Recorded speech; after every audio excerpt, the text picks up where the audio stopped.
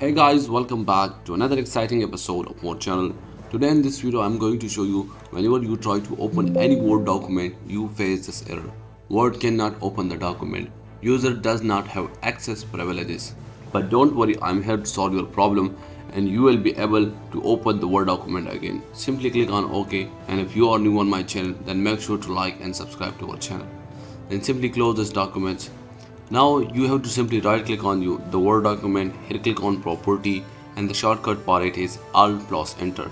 You can either press Alt plus Enter, it will open the property.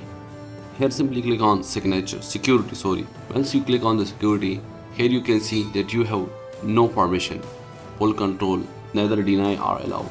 So simply click on here advanced. Once you click on advanced, then simply click on here enable inheritance.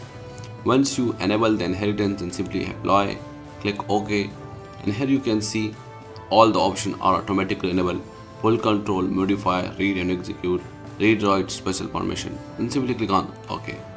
Now let's try to open the script again,